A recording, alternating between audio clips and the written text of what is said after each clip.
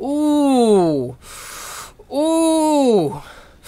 Ooh, boys. Ooh. Take in that nostalgia. Oh, bit of World at War for you. How is it going, everyone? The Trout91 here for another Friday commentary. This time we've got a sexy little World at War gameplay. I do go 40 and free, I believe. Am I host? No, I'm not hosting this game, actually, funnily enough. Yeah, I've been playing World at War. Obviously, a load of you saw the Prestige 1 montage for COD 4. Basically, the idea of that whole thing, if you didn't get it, is to play a Prestige on every Call of Duty and make a montage from it.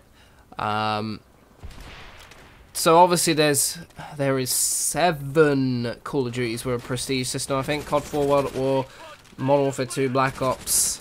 Modern Warfare 3, Black Ops 2, Ghosts. And then once we're done with that, I'm not sure what I'll do. I might do a couple things. For example, the first being all the leftover clips that I've got. I might make a little Prestige montage out of it, so it'll be a little multi-COD kind of thing. And then once I've done that, I might decide to make a best of the Prestige montage kind of thing.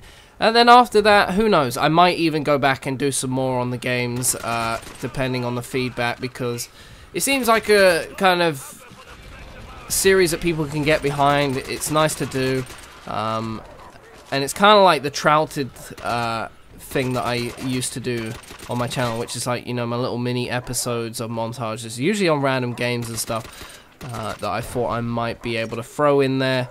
Give me a little bit more of a purpose, a little bit more, you know, kind of oomph to actually get through and do them regularly or something like that. Or I could do them on some different games, because there is kind of like a ranking system on other games as well.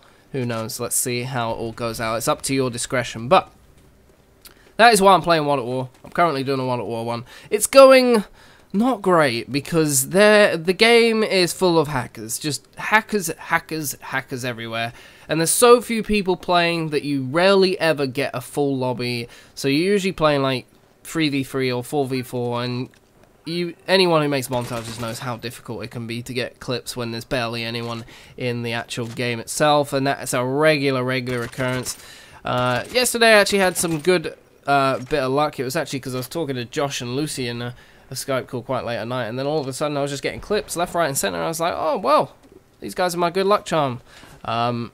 I was talking to them, just having a good time. We actually played some League of Legends, which I recorded, so I'll hopefully put a little video of that out at some point over the weekend, as well as a new My Legends. But rambling on for half of this commentary about things that aren't even to do with the Friday commentary itself, but the Friday commentary should be relatively quick and simple, so it's okay to just mumble for a little bit. Ooh, big 20 kill streak there for the boys.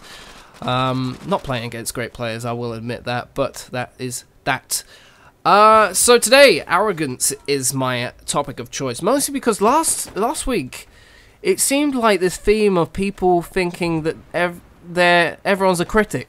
Everyone just knows better than everyone else, and it really annoyed me. Like, it started with people who watched the Walking Dead finale for the season. Everyone's like, oh, I've been waiting all season for that. That was the worst ending to a season I've ever seen. And I was just like, whoa, chill out. That was actually a pretty good ending. Like, not every single season can be just all-out aggressive mischief and killing people, because it just doesn't work all the time. Like, it becomes completely pointless, and drama is what makes those kind of series worth watching. Otherwise it's just mindless violence. You might as well go play like zombies on this game, for example, if you want that kind of stuff. Look at this little play here. Just blind them, juke them out, get out of there, and then I think this guy comes and I kill him. But anyway, and then there was this one moment. I put up my setup for work on Twitter, and if you haven't seen what my setup looks like, here it is on the screen for you now. And everyone was like, there's no way that many PCs and monitors are necessary. I believe there is 7 monitors there and 4 PCs, and they are all useful. I'm not going to bother explaining what they all do, because that would just take up a lot of time that I don't have left. But basically, someone on Twitter and some people on Twitter, they didn't really understand why I had that many monitors and PCs, and they were just like, what? that can't all be necessary. That's completely stupid. That's a silly setup. What are you doing? And I'm just like, well, no, just because you don't understand it doesn't mean that it's not worthy or not useful, or I don't use them, or it's not necessary. It actually makes my life a lot easier having all those PCs and monitors, and it makes the production value a lot higher because I'm using them all. And I think people kind of forget, because I'm a one-man production team at times, that if you saw a proper production team, what they've got and all the things they have, it's insane compared to what I have. But it's just, people were very arrogant, and I know what arrogance is because I'm one of the most arrogant people you're ever going to meet. And it's not just them being correct, even though they seem to think blindly they are more correct than ever knowing. It's just the fact they're being arrogant, and they don't accept things if they don't believe it's necessary, or it doesn't compute with logic with them.